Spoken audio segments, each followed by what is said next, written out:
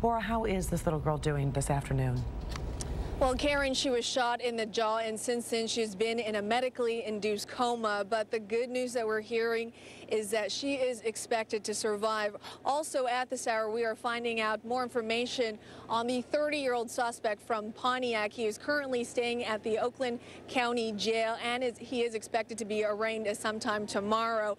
But the suspect, unfortunately, it was that 5-year-old who was shot. But once again, the good news is that she's expected to survive. She suffered non-life-threatening injuries and a broken jaw. That is the latest here in Royal Oak. Bora Kim, Local 4. No, we're glad to hear that.